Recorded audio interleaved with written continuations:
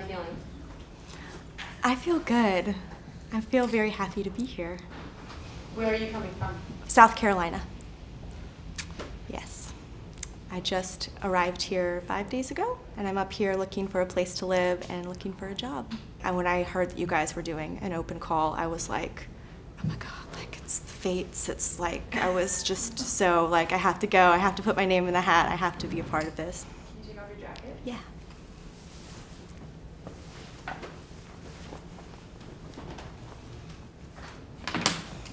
So can you talk about what your style says about you? My style changes a lot based on how I'm feeling about myself. I'm wearing my special rings today. They're kind of like my magic totems. My boyfriend bought me this shirt and I love it, and I've never had a man buy me a piece of clothing that was really like, oh yeah, that's me. Like that is totally something I would wear. Like that was something I wanted to wear today. It makes me feel good. Can you take off your magical rings? Of course. So can you talk about assumptions that people make about you based on your appearance?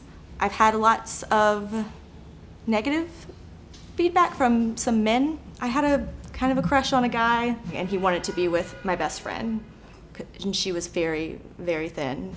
And he blatantly told me that he couldn't be with me because of the way I looked. Like, he was like, you're too big for me. I got up from where I was sitting and I burst into tears and I went to the bathroom and sobbed. I was hanging out with someone who wasn't even a friend of mine. He was an acquaintance of another friend of mine. And my best friend and I were looking at old high school photos of each other, and he was with us. He looked at me and was like, what happened to you? Because I didn't look like I did when I was in high school. When he made me so aware of myself, when I'm already so aware, it was just like, oh, okay, so everything I'm thinking is right. Everything that I think about myself that I'm insecure about is right because you're noticing it and you're saying it to me. Your body issues, how far back do they go? Oh, since childhood. I was bullied. I developed very early. Boys would pick on me a whole lot. I would come home from school crying all the time. Some girls would start saying things to me, like, Perrin, don't tuck your shirt in. Like, it makes you look fat. Like, you need to like do this. You know, trying to show me how to be when no one was doing that to them. So I started developing like a complex. It held me back to the point where shopping for clothes was torturous. I changed my body. I recognized that my metabolism was not like the other girls around me and that I had to watch it.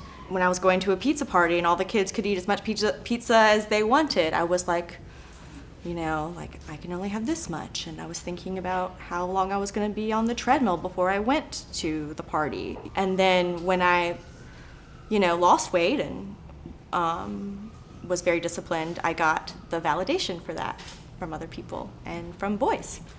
So it became one of those things where it's like, oh, if I do, the right thing, then I'm okay. I dropped a bunch of weight because I was on certain diets and exercising. Like your own made-up diets, or were you on like a diet? Like a metabolic diet that was not healthy. Like no carbs, no sugar, but I could eat like sugar-free Jell-O, and so I would literally eat green beans and sugar-free Jell-O. Probably lost like 30 pounds. And then I started experimenting with purging. It almost became like a drug. Like the release I felt from it was very like, I was like, oh, this is another way for me to control things. I got into a relationship that kind of helped me feel comfortable in my body. But I would have moments where I would feel really bad about eating something with him, and I would be like, okay, I gotta go do this. It was always like a milkshake too, like going to get a milkshake. Like I could never keep a milkshake down for some reason. With the binging and purging, do you actually lose weight, or? No, like it wasn't, it just made me feel like I could be normal and eat things that my friends were eating, but because my body was different than theirs, I had to watch it. Like my body wasn't like theirs. There are certain rules for my body. So?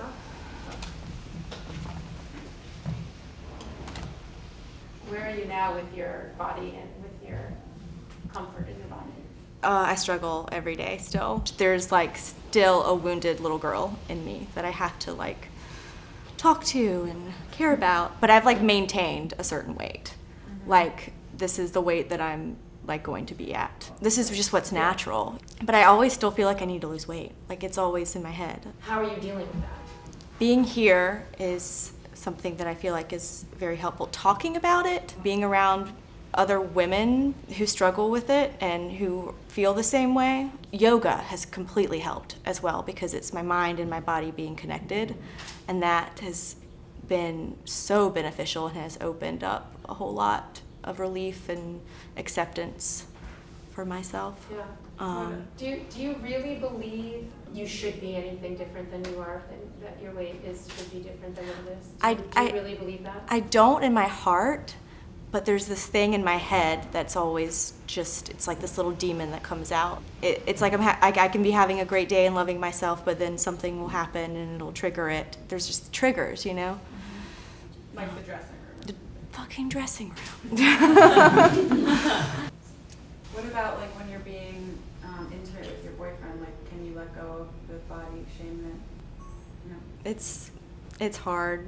That's I think been the hardest for me is intimacy, because when someone tells you that they love you and they think that you're beautiful and you want to believe them so bad, but it doesn't match up with how you see yourself, you're just like, no, there's something wrong with you for thinking that. I talked to him about it and I've told him about it. He knows. I mean, he calls me a goddess and he loves me. I believe that, but it's almost like in my solar plexus, I have that like gut feeling where I'm like so uncomfortable. I'm like, but something's wrong with me. Like, and it's hard to get rid of. Hands? These are the first jeans that I bought in like 4 years. I was wearing yoga pants and leggings for so long because I thought that jeans didn't look good on me. So how do you feel in them? I feel good in them, actually. I'm allowing myself to like be like, yeah, girl, you look good. You're good. When do you feel the most beautiful? Shavasana. Like after Shavasana yoga, like after that, I'm just like, oh God, yes, like.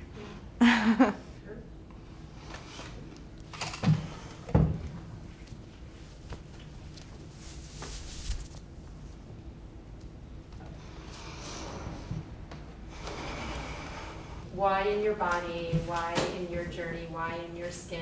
Why is it a good place to be?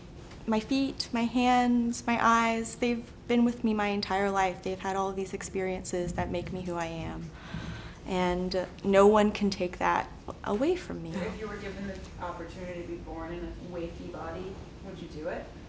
No, because I think it's made me who I am, and it's made me see things in a special way. So no. Thank you so much. Thank you.